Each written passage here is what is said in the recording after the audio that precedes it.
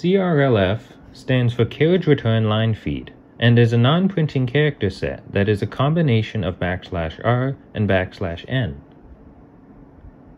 When executed in a program, the carriage return moves the cursor to the beginning of the line, and the line feed character moves the cursor down to the next line.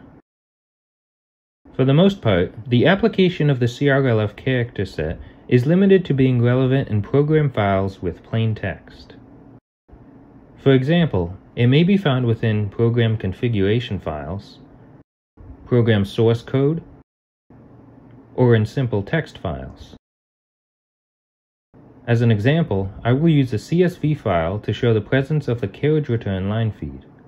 CSV files are text files, most often delimited using commas to separate values, hence its name, comma-separated values. Each line in the file is a record of data, and each record of data will consist of one or more value, separated by a comma. On Windows operating systems, the end of each line of data within a CSV file is separated from the next line by a carriage return line feed. The carriage return line feed will not be seen as characters when looking within the file. However, we can show that it is there by emptying the contents of the CSV file. I will use this simpler example shown in an application called hexdump to demonstrate.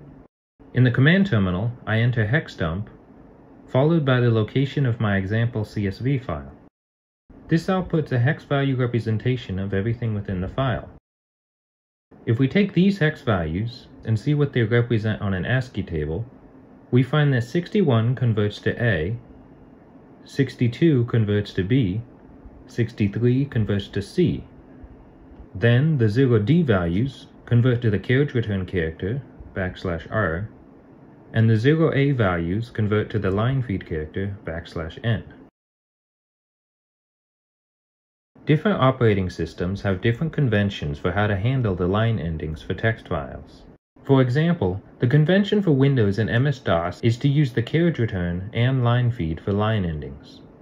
However, for Linux or Unix operating systems, only the line feed character was selected to be the marker in text files for a new line. For Mac, it is only the carriage return that is used. Therefore, consideration may need to be taken when transferring certain files between different operating systems to ensure that the line endings will be properly translated. With that being said, often the newer editors, compilers, and other programs that handle these file types have the ability to manage each of the different types of newline conventions. While the carriage return line feed is not something that would be often useful when writing programs, it is an important topic to understand when working with various text files. Thank you for watching. If you found this information helpful, please like or comment to show your support.